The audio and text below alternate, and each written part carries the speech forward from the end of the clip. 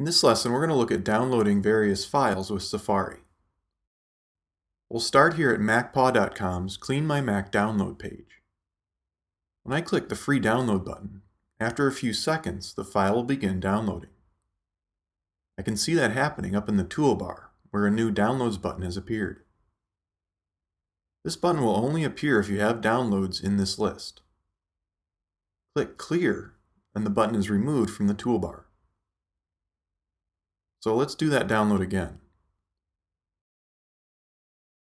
When it's finished, I can click on it from here in the Downloads list to open the file, or click the magnifying glass to view it in the Downloads folder with the Finder. Right-click on the file for more options.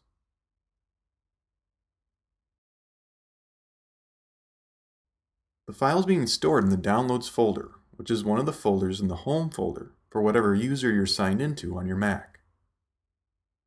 From here, I can open the file to install the app, or if I wanted, move the file to another location. Let's move to a different web page now. The PDF link here, when clicked, will open the PDF user manual for this model of iMac. But right-click on the original PDF link, and I can directly download the linked file.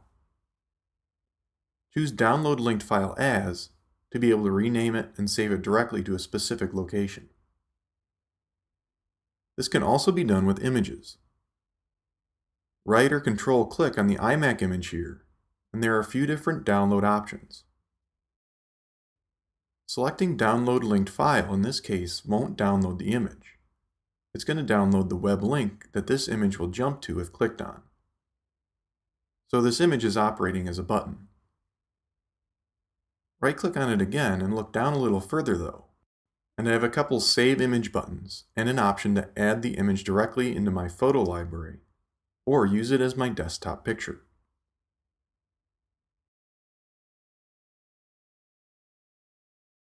As you use Safari and download various files, your Downloads folder can start to fill up. It's a good idea to go in there every once in a while and clean it out, especially of things like DMG files, which are containers that install applications. Once the app is installed on your Mac, the DMG file can be done away with.